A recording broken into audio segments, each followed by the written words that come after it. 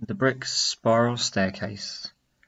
Let's take a slow walk down towards the basement, and then once we're done that, we will just have a look back on how it all started, how we set it out, and how we built this. It was good fun. We really did enjoy this. It was a bit of a task when we first looked at the drawing, and we obviously just had a little think about it. Preparation is always the key, and then we just went ahead and started. So again, this is down in the basement now.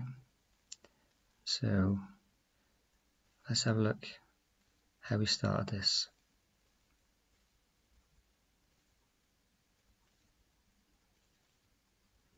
So obviously we started off by putting ply on the ground, and obviously using the drawing, finding our striking points from the centre, as you can see, and we struck a line round that, the outside, the whole sheets of ply there, and then just cut them out, and you see one is standing up on the left hand side there. And then with laser level we pinpointed where they were going to fix to the ceiling, and we fit them up. And here we see the brickwork starting to go round, and then we dropped, you can see the first line being dropped down, so they were plumb and they went down straight to where we'd set out the ground. Then everywhere, obviously being in the basement, was tanked, so everything was blacked over, and then once that was done, we were ready to start doing the brickwork. And then just using the inside of the template that was on the ceiling, we cut two radius boards. So I had one and Harley had one, and we did a little bit of block work where we knew that there was no chance of any brickwork being seen, because that was all going to get hidden in the first flight of steps when we actually came around to doing that. So you see all the plumb lines in place, so we followed them by using the radius boards as well, just to keep everything nice and to the right size. And to keep level, obviously we couldn't use a level on this successfully, so you can see here we had the laser level, and that was perfect for this job. Just putting the laser up one course at a time, and we just followed round, and we did one side at a time, but obviously the gauge mark, or the gauge rod, was fixed on that centre pier, and the laser, you can see there, just moved up with the gauge marks that we had on there, and so it didn't matter which side we did. And there is the laser level, superb for this job. And you can see here the first scaffold tube going in. We worked that out to landing height. There's the second one going in, and you'll see in one or two slides ahead that that was the same height, as I said earlier, of the first flight, or first landing. And here you see Harley just demonstrating how we're using that line, or the laser line, just to keep our bricks level. And again, you can just see the gauge marks on there, and you see the laser level just on the process of being put to the right height. So again, that rod in the middle there was gauged right to finished floor on ground level at the top. And here we have the very tight pizza size cuts, radius bricks on each end of the centre pier. And obviously as we did that, we had to then start thinking and doing the internal block work for each step. So again, when the centre pier was starting to raise up, we had to incorporate those other walls on the steps, so we could tie that all in. You can see all the blockwork's going up first, and you can see that as the blockwork all merges, they're all having to be cut and sliced, again all with ties in, just to keep it all together. But again, it was all really interesting to do, and anything that's interesting is always going to be good fun, and we certainly did enjoy doing this. You can sometimes see when the photographs are close enough the pencil marks that we did for the risers and the treads, just to make sure that where we were doing the back and block work, it was all within the right area, so that we could get face work on top of it and in front of it. So once we got to that certain height, we then had a chance to start doing that, and we followed another drawing that we did here, just so we could see, well, have a better understanding of what we were doing. And again, the laser was used on every single brick here, so even on the centre pier, we kept everything so every course was completely level all the way around, and that included obviously the risers as we were doing them as well. And you see we put some sterling board over the treads as well, to act as temporary treads, because we knew that people were going to use this for access once we got to the top, but later on they were all going to, as you'll see at the end, they all had York stone treads put on in the end, but these just served as protection really of the brickwork that we did, and also just to provide a temporary access for everybody else who needed to get upstairs once these were done. There's the centre pier, freshly laid, still ready to be, or waiting to be jointed up. And you see those radius headers all cut individually on the site. So quite a tedious job there, but and then you see the recess joint that was done throughout. And again you see the first flight is now coming up to the first landing. Just one or two shots just showing it from different angles. And here we have the right hand side reveal of the opening, and you can see that these bricks had to be cut as well because they were still on the radius when they came to that point. So we knew at this stage that the arch that went ahead on top of that was going to be interesting, and it certainly was. I'll talk about that in a minute. But you can see both reveals now getting up a little bit higher, and here are the lintels for the landing, the first landing. These were then topped with a steel plate and then a thin layer of concrete, and then the York stone, so they're really sturdy landings and steps as well.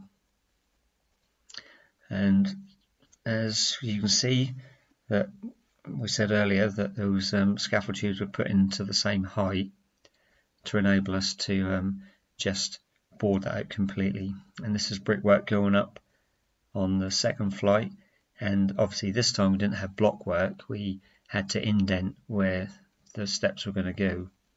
And you'll see that the way we did this was to put lintels across. You can see my favourite little tool for doing a recess joint, and again you can just see the lines keeping us plumb.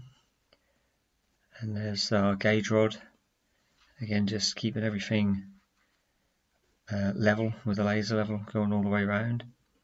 And you can see plumb lines there even on the reveal for the opening. So everything was, oh, I have to say here, we put bits of tape on as well where the treads were coming.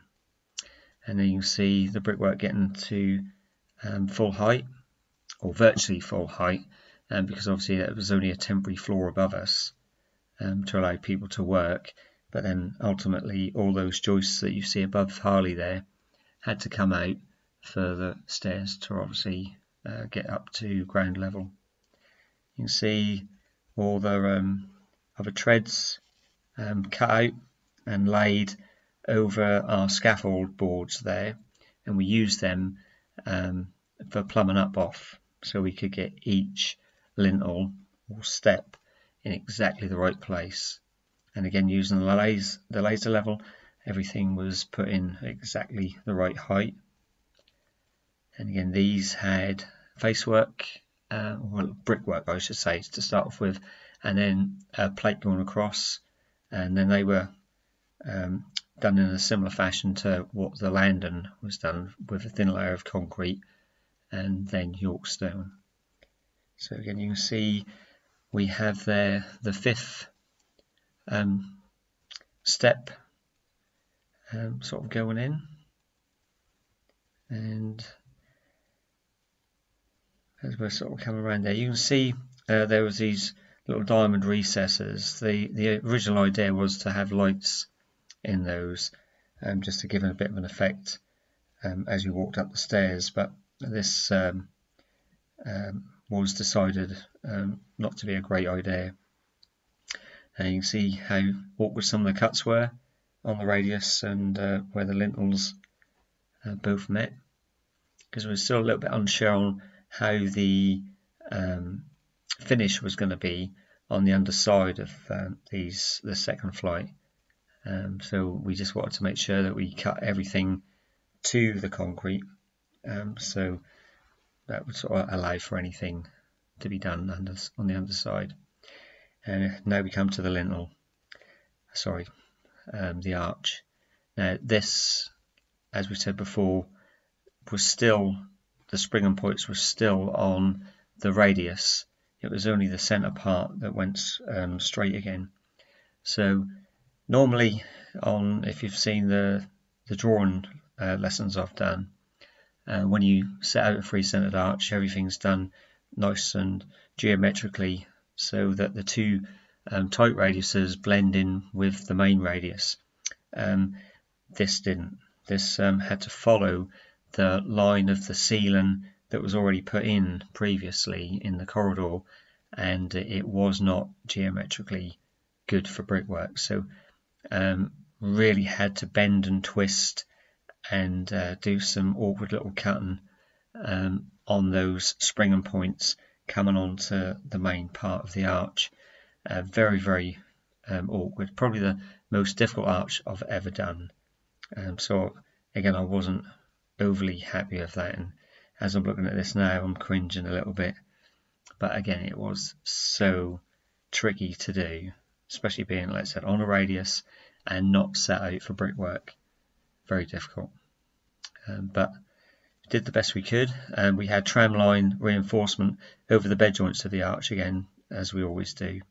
There you see the steel plates on top of the second flight, all ready to have a little bit more brickwork put on them, and then filled in with concrete, and then the York stone put on top of that. So you can see there the wine rack's not done at the bottom yet either in the corridor. And then when we came back up to ground level, we had to finish off up to the window frame. A little bit unsure what to do. The original idea was to use the York stone as well, but the client walked past one day and stood and looked over when Harley and I were working there, and they just said, I think herringbone would look nice in there. And I think that was definitely the right thing to do.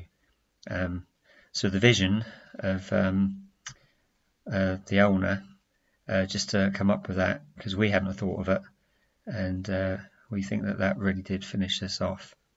So yeah, really pleased with that as well. And you see just the awkward little cuts going in and tapped in with a light mallet. And there we see that the herringbone is all complete, and the brickwork was just about complete at this stage.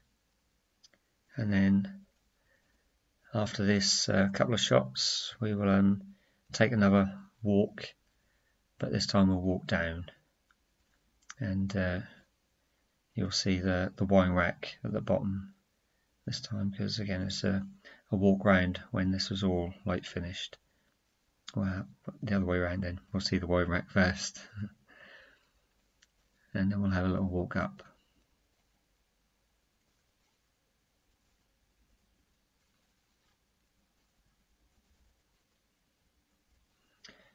this was really good fun to do.